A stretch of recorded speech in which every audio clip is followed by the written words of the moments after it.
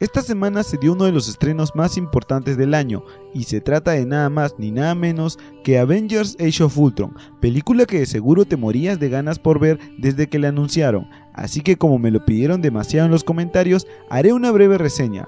Pero les hago la advertencia de que este video es para los que ya vieron la película, pues tendrá despiadados spoilers. También les advierto que hubo muchas cosas que no me gustaron de la película y quizás algunos me odien por lo que diré en este video, por lo que no se lo recomiendo a la gente extremadamente sensible. Así que comencemos. Avengers Age of Ultron continúa la saga de nuestros superhéroes favoritos de Marvel, y la trama se centra en un principio en una de las gemas del infinito, el cetro de Loki, que es la gema de la mente, y luego en uno de los villanos más problemáticos del universo Marvel, Ultrón. Esta película generó una expectativa alucinante, con mucha información sobre la trama, los personajes, muchos avances, anuncios por aquí y por allá, e incluso confirmaron que aparecería la Hulkbuster, lo que parecía reafirmar que esta sería la mejor película del año, pero en realidad lo es. Mi opinión será muy objetiva, y es que no todo lo que produce Marvel necesariamente será excelente. O ya se olvidaron del mandarín en Iron Man 3, cuando todos esperábamos que se confirmen las teorías sobre los 10 anillos y todo su poder. Marvel nos muestra un ridículo falso mandarín, y bueno, ya saben el resto. Aunque más adelante Marvel ha tratado de corregirlo, la herida nunca cerró. En el caso de Avengers Age of Ultron, debo decir que la película sí me gustó, pero me decepcionaron algunas cosas, así que iré mencionando lo bueno y lo malo.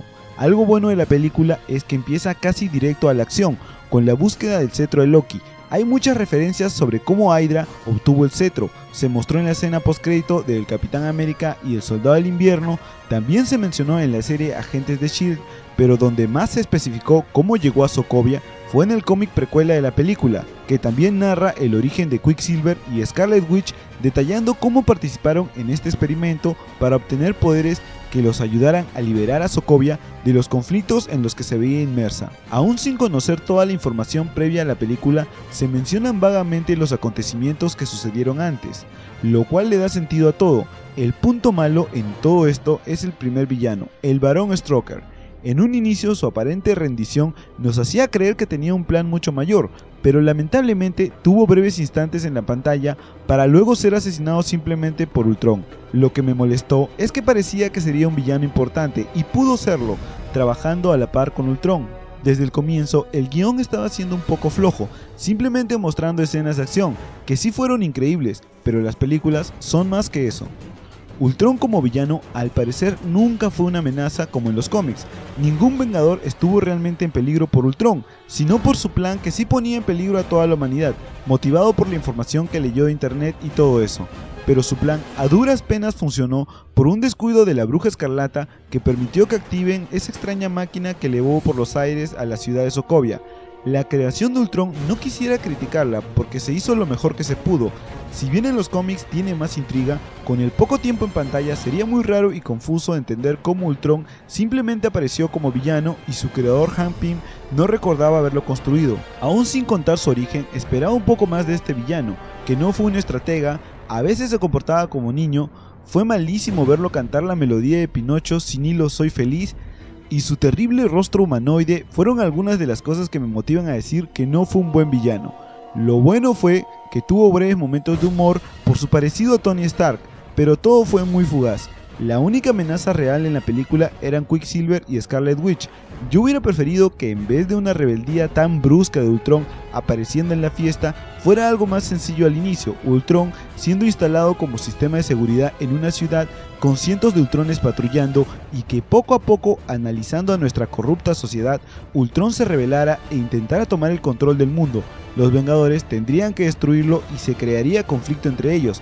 Finalmente lograrían destruirlo para que más adelante, al igual que en los cómics, de manera inesperada volvería, pero más recargado e indestructible, quizás con la ayuda de los gemelos Maximoff en su intento de destruir a los Vengadores. Pero la trama fue muy floja en ese sentido, casi ni te crees que los hermanos Maximoff sean villanos o que estén obedeciendo a Ultron. La creación de Vision como futuro cuerpo de Ultron, en vez de ser un arma contra los Vengadores, hace que te des cuenta que simplemente Ultron no tiene poder alguno para enfrentar a los Vengadores. Es increíble ver cómo no ha sido derrotado antes. La mayor amenaza para los Vengadores era que Ultron se pueda apoderar de unos códigos de misiles y atacar a distintas ciudades. Ultrón ni siquiera dejó lastimado al Capitán América cuando pelearon. Realmente esperaba que su escudo se rompiera en algún momento, y el ejército de Ultrones era patéticamente débil. El único plan que tuvieron los Vengadores para enfrentar a Ultrón era pelear unidos, nada más. Me hubiera gustado que un Ultrón débil haya acudido a Quicksilver y Scarlet Witch, y gracias a ellos se creara un ejército de Ultrones poderosos, para que luego Ultrón los traicione y ellos no tengan más remedio que unirse a los Vengadores para remediar sus acciones. Aún con las carencias del guión, las escenas de acción fueron muy intensas. La pelea entre Hulk y la Hulkbuster, aunque en la película se llama Verónica, fue muy extrema. Era lo que todos queríamos ver, aunque con un final algo abrupto. Algo que me pareció muy pesado en la película es que le dieran tanta importancia a la historia de Ojo de Halcón, solo para que al final se retire de los Vengadores. Me pareció que no encajaba, debería haber muerto, eso sí se hubiera sentido muy trágico. La separación de los Vengadores solo parecía que todos se fueron de vacaciones, cuando esperaba un conflicto que realmente destruyera al grupo. Y hablando de muertes, la supuesta muerte de Quicksilver también fue muy fugaz, y encima por una mala madre que abandonó a su hijo. Al parecer, y creo que muchos estarán de acuerdo, Quicksilver no ha muerto, nunca se vio un funeral o algo así, y Wanda, trabajando con los Vengadores, me hace pensar que al igual que el agente Coulson, a Pietro lo tienen en una base militar reviviéndolo. No sé si es por culpa de Disney, pero las películas de Marvel parecen cada vez menos creativas en la trama. Una escena que sí me encantó fue a ver a Hulk robándose la nave de los Vengadores con un rostro triste. En mi corazón solo resonaba un par de palabras: Planet Hulk. Esto parecía un claro guiño, a pesar de que Marvel lo ha negado rotundamente, como en su momento negó la posible película de los Vengadores. Ahora sabemos que Hulk está perdido en algún lugar de la Tierra y su estado emocional actual podría convertirlo en una amenaza, al sentirse rechazado y utilizado por Black Widow, y se lo tiene bien merecido. Ese romance no correspondía, porque ni siquiera sabemos qué le pasó a su novia Betty Ross. Otro punto a favor de esta película es el estilo visual que le dieron a Vision. Era complicado traer a la vida un personaje tan colorido, pero lo hicieron bastante real. Sobre todo, me intriga saber por qué le agregaron la gema de la mente, y si Thanos en persona vendrá a la Tierra a recuperarla. La escena postcrédito de Thanos tomando el guantelete del infinito me hizo pensar sobre una posible invasión a Asgard, o una sociedad con Loki. Pero el productor de Marvel Studios, Kevin Feige, declaró que en el universo cinematográfico de Marvel existe más de un guantelete del infinito.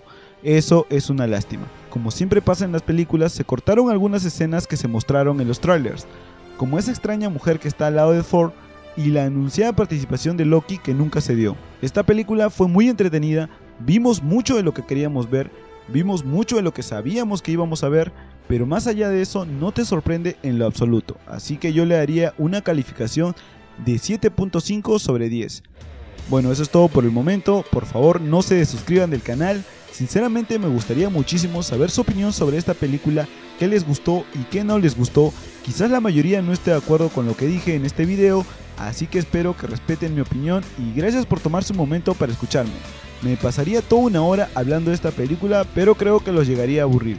Esta es la segunda review que hago de una película, así que si les gustaría que hable sobre alguna película de estreno, no se olviden de dejarlo en los comentarios. Por último, yo soy Mefe y hasta la próxima.